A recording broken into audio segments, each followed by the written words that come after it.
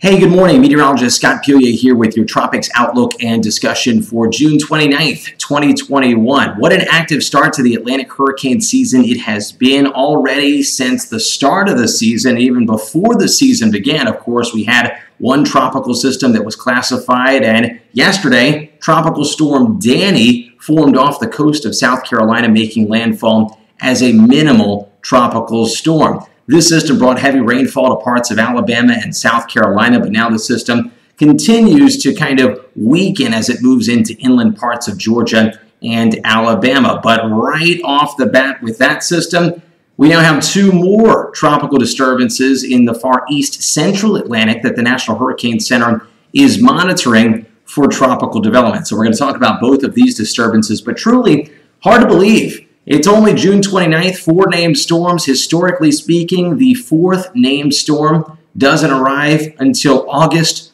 23rd. So we're running roughly 2 months ahead of average in terms of historically the fourth named storm even developing at all. So again, this is kind of on pace with what we saw in 2020. We expected this season to be an active one, and so far it has been. Hopefully, we continue to see these disturbances be minimal, as we have seen as of the last couple. But the next two, certainly interesting systems that are in the far east central Atlantic, which is very uncommon for a location of disturbances in this part of the hurricane season. So, latest update from the National Hurricane Center, we've got Invest 95L and newly classified Invest 97L. Now, the first disturbance, as I'm going to show you on satellite in just a moment, is a little bit further north than the second disturbance. Nevertheless, both of these disturbances do have an opportunity to develop in a spot that is very uncommon given the climatology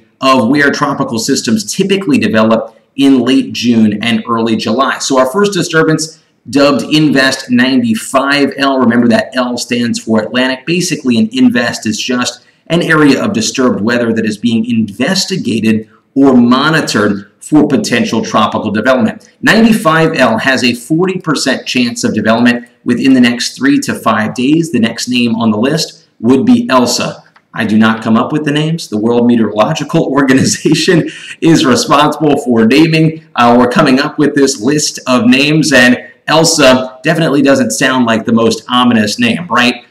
You think of Winter Wonderland. But yes, the next name on the list is Elsa, followed by Fred. Fred would be the F named storm. Our next disturbance, again, is Invest 97L. 96L went on to become Danny, so that's hence the reason for the gap there between 95 and 97. But 97L in the far eastern Atlantic has a 20% chance for development over the next 3 to 5 days. Both of these disturbances, though, could bring impacts in the form of squally weather and also breezy, gusty conditions and some localized heavy rain to parts of the Antilles chain as we go to the mid and latter part of the week. Now, what's interesting about both of these disturbances, again, is their proximity to land, but also their geographical location in the basin. Historically speaking, we look at the Gulf of Mexico, Caribbean Sea, and off the coast of the southeast United States for hotspots of development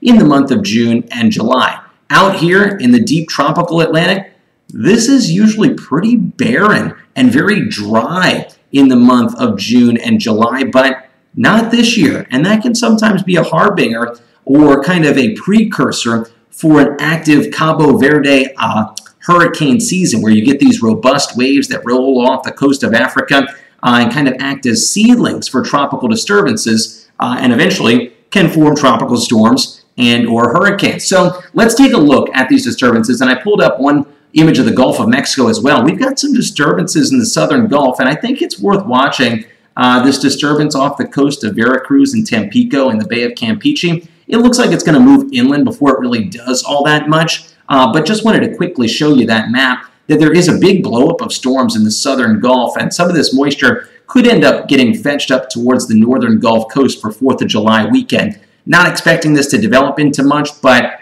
yeah, continued storminess in the Gulf of Mexico, certainly.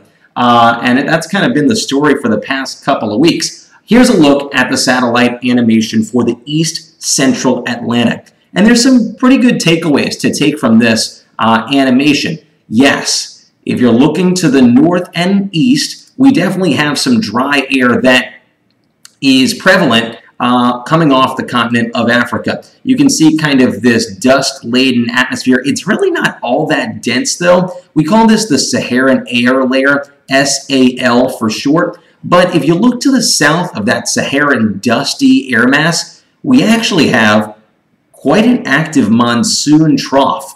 That's what we call this kind of area of cloudiness and thunderstorms that sits just north of the equator.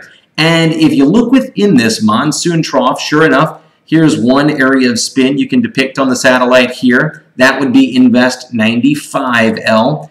And then we also have a more defined disturbance to the south. This is Invest 97L. And the reason that I think some of our forecast models, the GFS in particular, are latching on to 97L, the second disturbance, for a better opportunity of development in the longer range is because of its geographical location. Notice how 95L, a little bit further north than 97L. The water temperatures, the further south you get, closer to the equator, in this region of the Atlantic Basin, are warmer than where 95L is currently located. Also, you're further south, which means you're further away from that dry, dusty air that is coming off the continent of Africa. So the further away you are from the dusty Saharan dust, the SAL, that Saharan air layer, and also the warmer the water temperatures are where 95L is located, that gives this, I think, a better opportunity in the longer run to develop and potentially bring impacts to the Lesser Antilles and the Greater Antilles chain as we go towards the latter part of this week. But again, let's go talk about both of these disturbances because, again, the first one, 95L, has a medium chance for development, according to the National Hurricane Center, within the next 3 to 5 days. So for my folks watching from the northern Lesser Antilles chain over towards the U.S. and British Virgin Islands, as well as Puerto Rico, the Dominican Republic, and Haiti, this is something to keep an eye on. Wednesday into Thursday, as this continues to move its way into the Eastern Caribbean, it could bring some squally weather and maybe even a brief opportunity to develop into a depression or tropical storm. The second disturbance is what I'm going to spend a little bit more time on because that is what the forecast models have been a little bit more zesty or feisty with in terms of the longer range potential to develop. So let's look at 48 hours from now. This is the GFS forecast model, the American-based model. It did really well with picking up with Claudette just 2 weeks ago. So it's been performing relatively well. Of course, it's had some flubs, certainly, where it showed ghost hurricanes, as I like to call them, where it shows development and then we never really see that come to fruition.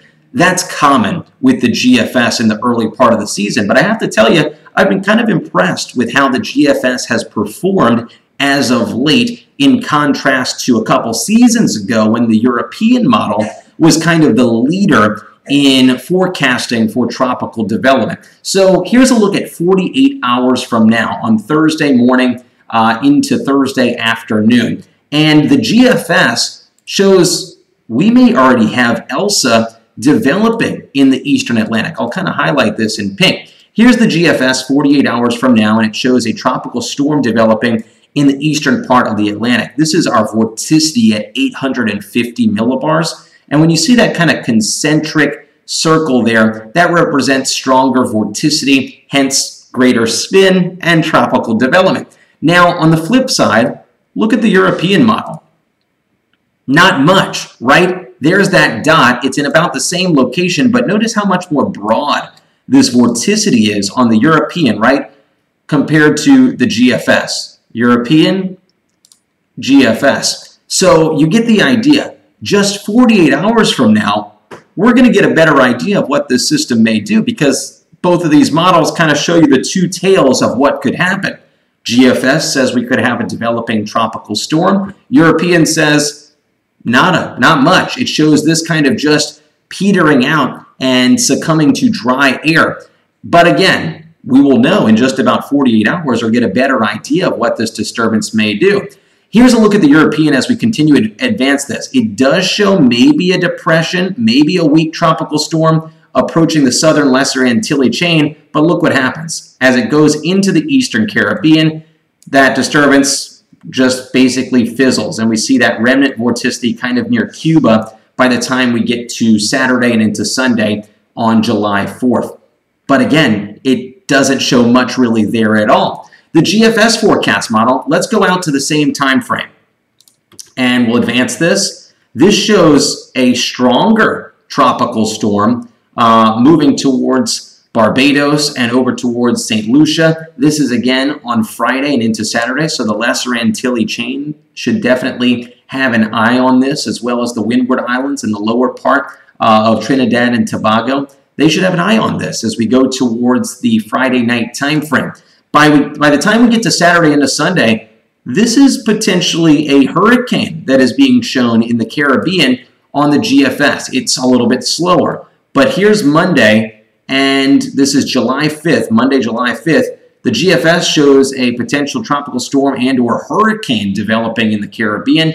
Meanwhile, the European model shows just a elongated wave axis. So there are sharp contrasts with our forecast models, but being that the GFS has performed a little bit better as of late and the European has kind of been slower to get the game with regards to these tropical disturbances, it's worth watching. GFS has been more consistent with possible tropical development, and just for kicks, I will show you a look at both the Canadian and the GFS ensemble model data, which is kind of a culmination of many different runs of the same model. And we'll pull this back up.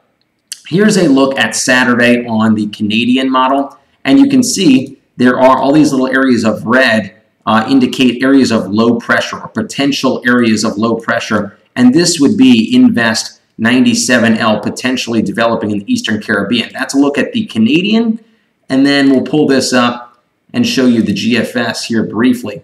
GFS ensemble data, much more of a signal here. When you see all of these kind of tightly clustered in one area, that's a better signal for tropical development as we go towards the Saturday and into Sunday time frame. European model data, not nearly as, let's say, optimistic with the odds of development with this disturbance. So again, it's something for us to watch. It's no imminent threat to any land areas, especially not the continental United States, but we will continue to keep an eye on it. The season has already been active for named storms through June 29th, and we could potentially have our 5th and maybe even 6th named storm, according to the National Hurricane Center's 5-day percentages, as we continue to look forward within the next week. As always, make sure to subscribe to my YouTube channel, and we'll continue to have more updates as we go throughout hurricane season. Have a great rest of your Tuesday, and I'll talk to you all soon.